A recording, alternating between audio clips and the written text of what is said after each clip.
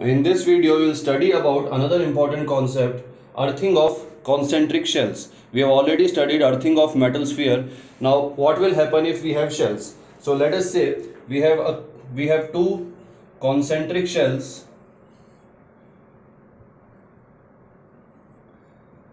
Same center, so it is concentric, and let the radius of the inner sphere be A, the central point C, and the radius of the outer sphere, let it be B.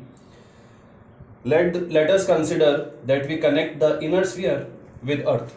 Okay, the inner sphere is connected to the earth and a positive q charge is given on the outer sphere, outer shell. Now what will happen if, as soon as this inner shell is connected to the earth, the potential on the inner shell will be equal to 0 because of the flow of the charge QE. So this QE will be deposited on the inner shell so as to make the potential equal to 0. Now how do we find this value of QE? Now in the inner shell, the potential will be due to its own charge, which is QE, and the potential due to the outer shell, which has charge plus Q.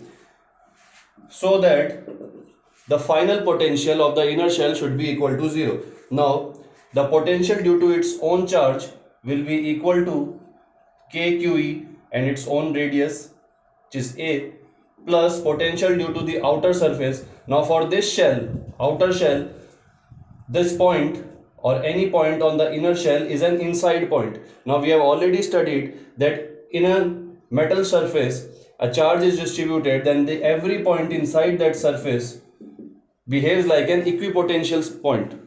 That means whatever is the potential on this point, at every point inside this shell, the potential will be same. So how much is the potential at this point? It is K into Q upon its radius B.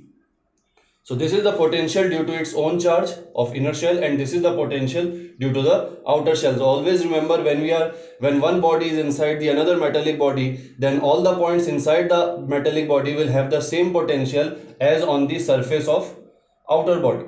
Okay, so now this should be equal to 0 because it is earth, and we calculate this, then we'll find out that QE will be equal to minus QA upon B. So this is how you can find out charge required to make the potential of the inner shell 0 in this particular case of concentric shells.